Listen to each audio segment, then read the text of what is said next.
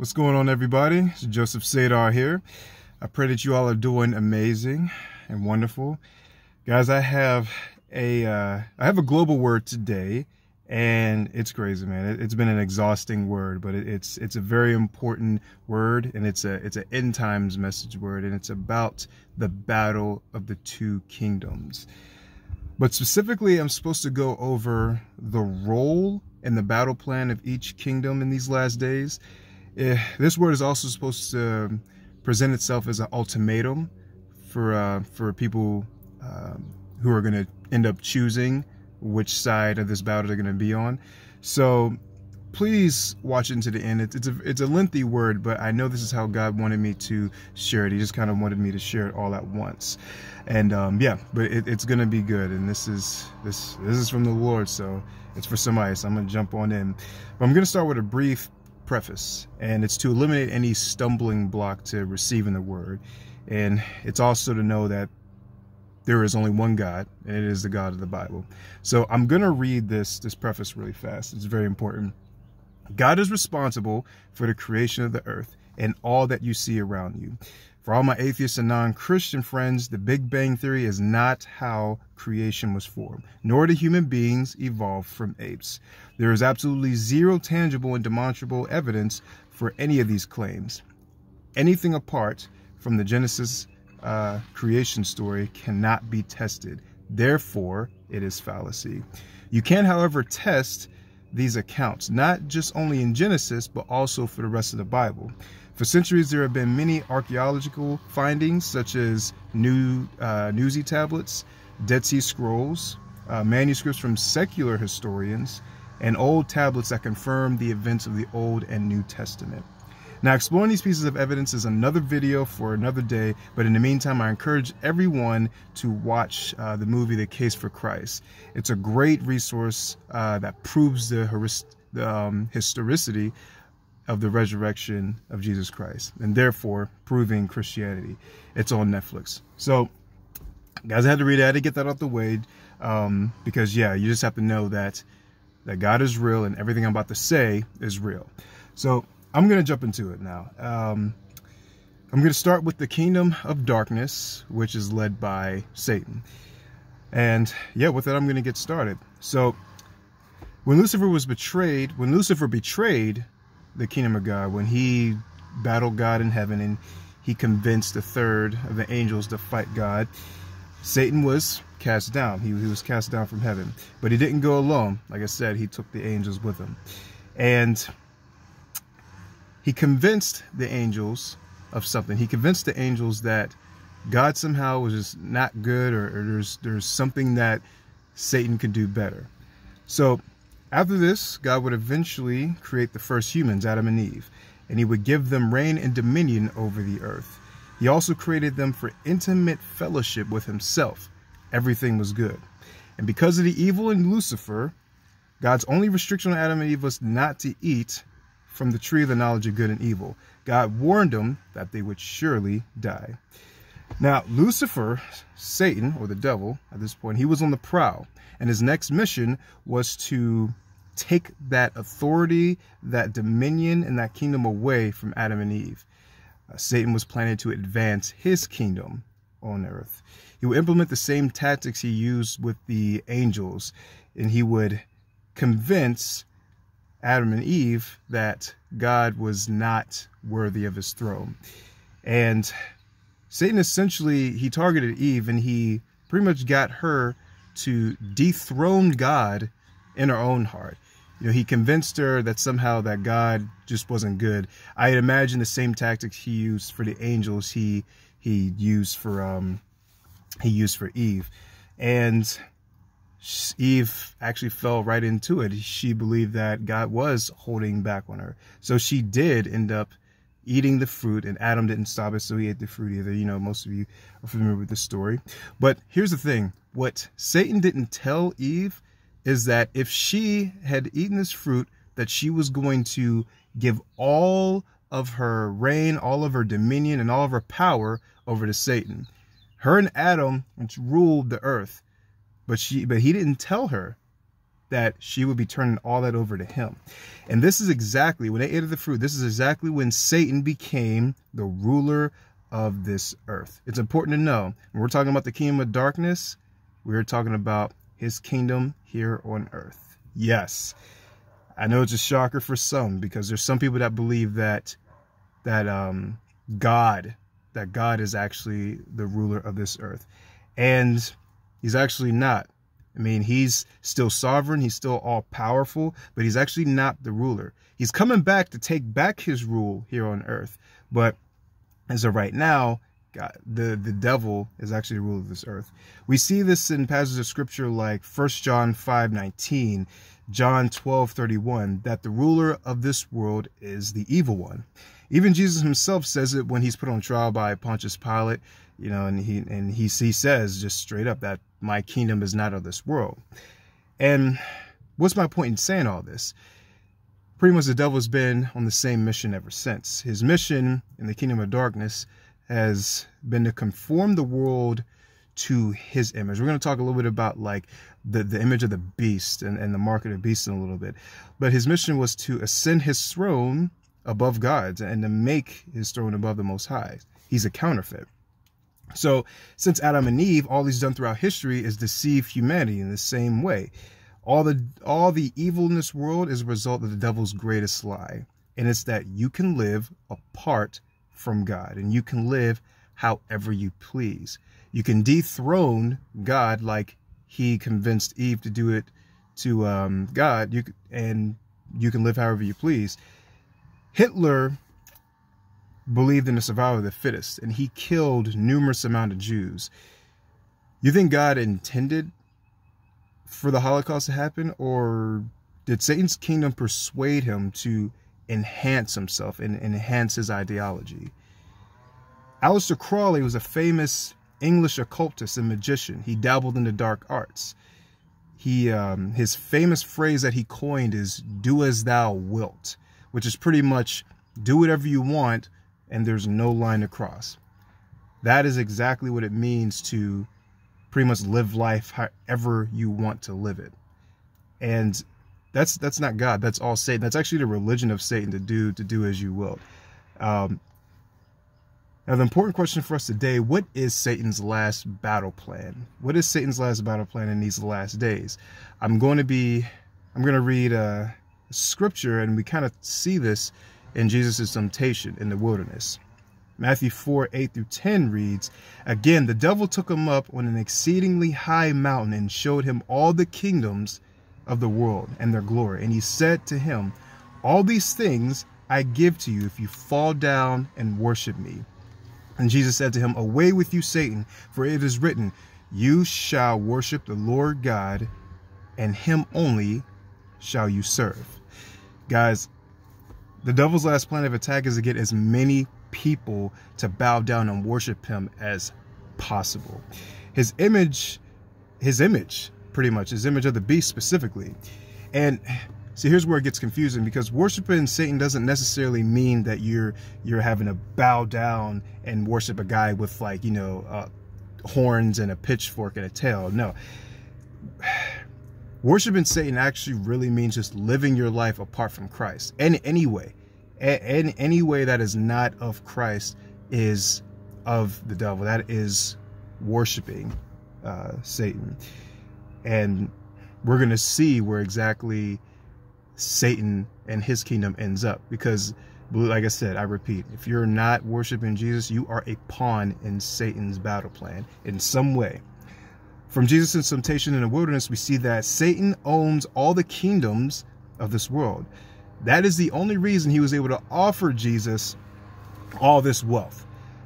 He was doing it in that time, and he's still doing it today, because he is the ruler of this earth right now. Now, he can't touch God's people without God's permission. You know, God, like I said before, God is still sovereign, and he's omnipotent, but there's certain boundaries that he has in place, but Satan is still allowed to rule this earth. So I propose a question, and this is the case, and why is it so controversial for people to believe that people are selling their souls for fame and fortune today? Is it not scriptural? That's exactly what Satan tried to get Jesus to do. Pretty much to sell his soul for all the fame and the wealth in the world. He said he'll give him all the kingdoms of the world. The devil is gathering his kingdom on earth in these last days for that final battle against the Most High God. The goal is to rebuild the Tower of Babel. Some of you are familiar with the concept of one world government or New World Order. It's a very ancient concept. There's some of you who still want to believe that it's just a conspiracy. Guys, it's not a conspiracy. It's actually very, very real, and it's very, very scriptural. The UN's goal is to try to find ways to bring about this global governance. And President JFK warned us about these secret societies. And for those of you living in America, our nation was not founded by Christians. I know there's still a lot of people that believe that, but it was actually founded by Freemasons that were worshiping the Luciferian agenda. And like I said before, the god of this world is Lucifer. So it makes sense. I'm not making this up. Like this is all scriptures in the Bible. And the reason why it's so important for especially Christians to understand this is because there's still so many of you that put your faith and your trust in the things of this world. And there's still so many of you that put your trust in the leaders of this world specifically. Like, I mean, it amazes me, like every election year, just how so many Christians make their Lord and Savior the voting booth. I mean, it's like the spell that people come under. It's very weird. It's like this candidate is going to fix all of your problems, and it's just like, guys, honestly, at this point, if you don't understand that these politicians are not going to fix all your problems, you'll be waiting. You'll be in real big trouble, because yeah, that's just not how it's gonna go. When we get to the core of everything, we know that Satan has plans politically. All those politicians, a lot of them are part of the elite. So I'm not telling anyone not to vote, but it's wise to take all that election energy, each election year, and take all that energy and focus on the Holy Spirit and praying for the nations. And yeah, and this isn't an election video. I'm not trying to get political here, but specifically the devil wants to unite the world, New World Order, to worship the beast and receive the image of the beast. Now we're getting back into the mark of the beast. In the last days, this is this final plot to this great battle. And here's the interesting thing about the beast. It's going to be a very, very marvelous sighting, because he's going to be able to do signs, wonders, and miracles. And a lot of people are going to be fooled by this beast. And a lot of people are going to worship this beast. In Revelations 13 through 18, I'm not going to read the verse, but it talks all about how people are going to worship this Antichrist figure. But what does that look like really, like even in your day-to-day life right now? Because unless you're an avid devil worshiper, you're not gonna just be praising the devil like, like I said, the pitchforks and the tail, and the tail guy. But if you're not devoted to Jesus Christ, my biggest point is that you are being conditioned to accept the mark of the beast. You're being conditioned to accept that image of the beast. It says, and also it's funny because it says in the passage of scripture that anyone who does not worship the beast will be slain.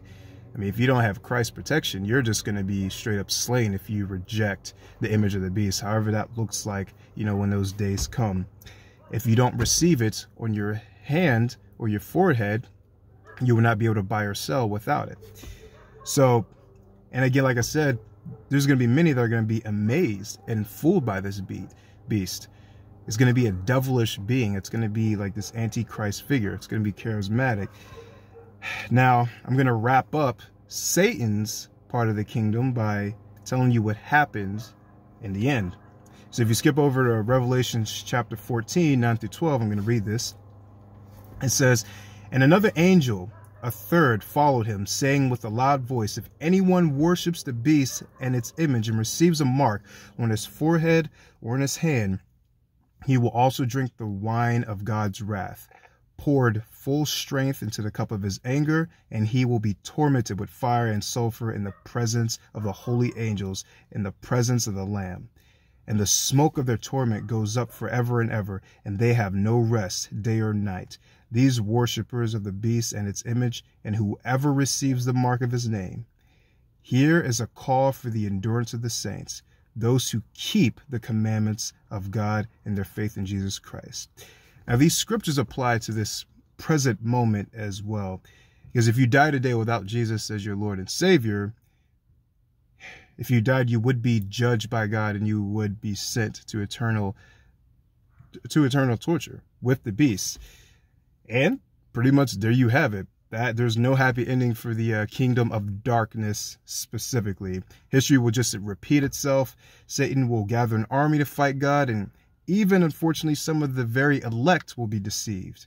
But at that final battle, he will lose and be sent into the lake of fire forever. Forever.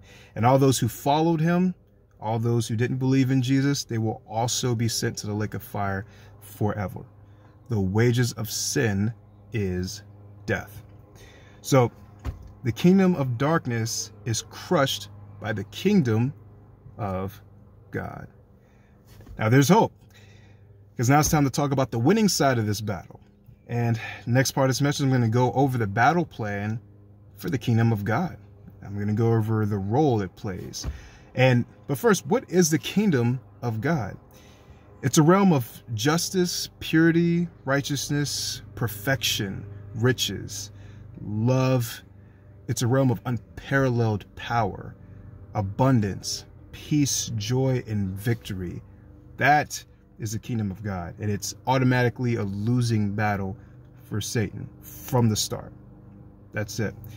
The plan of the kingdom of God is to restore what was lost between man and God, and like what happened in the Garden of Eden. It's also to restore the kingdom of God on earth. Matthew 6:10 simply reads, "Thy kingdom come, thy will be done on earth as it is in heaven." That means God wants to bring his culture, as culture's heaven, his kingdom to earth. And he wants as many people to accept that invitation as possible. He wants to conform people to his image and his likeness, his holiness. But guys, and what does this really even look like? If we look at Galatians 5:22 through 23, it really looks like the fruit of the Spirit. It means living with love, living with joy, peace, long-suffering, gentleness, goodness, and faithfulness, self-control, those things, those amazing things. Guys, the kingdom of darkness has none of these things. It literally says that there will be wailing and gnashing of the teeth for the kingdom of darkness. There's going to be no rest. But no, not the kingdom of heaven. I have a question, because what do you think is going on like in heaven right now? I tell you what, a lot of praising and singing, guys. Angels are singing, "Holy, holy, holy is the Lord God Almighty." Every inhabitant in heaven is an eternal joy, an eternal bliss, an eternal peace. And they have happiness. There's no tears in heaven, y'all. There's no tears in heaven. God is being worshipped for who he is. And there's nothing but laughter and benevolence in heaven. God sent Jesus to die for your sins that you can experience this. But most importantly, he did it so that he can be glorified. Guys, it's all about bringing him praise, honor, and glory on earth and in heaven. Yes, because there's a lot in it for us. There's really a lot in it for us, spiritual and physical blessings. But we are created to give God all the glory because of how awesome he is. Just imagine like the most beautiful thing you've ever seen, like on this earth, even the most beautiful thing you can imagine. God transcends that beauty infinite times over. Like that's why we worship God, because he's an awesome God, and he's beautiful, and he's lovely. But see, the order is that you love him first, regardless of what he can give you, regardless of what blessings he can give you, all that stuff. It's about loving him for who and what he is, and also for what he's done. Matthew 6:33 reads, "Seek ye first the kingdom of God and all its righteousness, and all these things will be added unto you." The devotion to him comes before for the blessings, my friends. There's definitely an order. My pastor says it best. I love it when he says that God's not looking for gold diggers. It's so true. And that's literally, yeah, people just kind of like, you know, want God to be like their genie, or just, you know, just want them to be their sugar daddies, I guess. I don't know. But yeah, he wants your heart to be absolutely submitted to him. And he wants you to turn away from your sins and accept his life of power and victory. Now, he wants you to be led by his Holy Spirit. And I love this other quote from my pastor too. He says that God is not looking for just more servants. You know, if he wanted more servants, he would have just made more angels. But like I said before, he wants to restore that relationship that was lost between, you know, God and man. You know, Adam and Eve, they had that intimate relationship with God. They, you know, they walked in a cool of the day with God. That's what God wants. He wants that restored as well. And guys, that's what the plan of the kingdom of God is. The role of us as followers, the role of his followers is to share this good news with all the nations. We see this, it's called the Great Commission. We see this in Matthew, 28, 16 through 20. It's about sending people to preach this message, to worship Jesus, repent of your sins, and accept the invitation to heaven. And specifically, we have to repent of the sin that we inherited from Adam and Eve. And it's the desire to be our own gods, the desire to be our own rulers, our own kings. You remember that Aleister Crowley quote that I mentioned earlier? Do as thou wilt. Yeah, well, we have to repent of do as thou wilt. We have to put him back on the throne. When we're born into this world, we're born automatically just wanting him off the throne of our lives. We have to repent of that and allow him to be that man on the throne in our lives, if you will. When you think about kings, like God is king, Jesus is king, when you think about that and you think about an actual king, a king has order over his kingdom. A king is revered, he's honored, he's royalty. He has ultimate authority over everything he reigns over. And that's how we are to let Jesus reign over our lives. That's how we are to worship him. That's how we are to reverence him. And I'm not saying that this is easy. It's really not. It's not just naturally. It's not that easy to be submitted like that. There is a cost, but it's absolutely worth it. And there's so many abundant blessings that come with it. And just by the fact that you're on a winning side. 1 Peter 1, 3 through 5 reads, "Praise be to the God, the Father of our Lord Jesus Christ.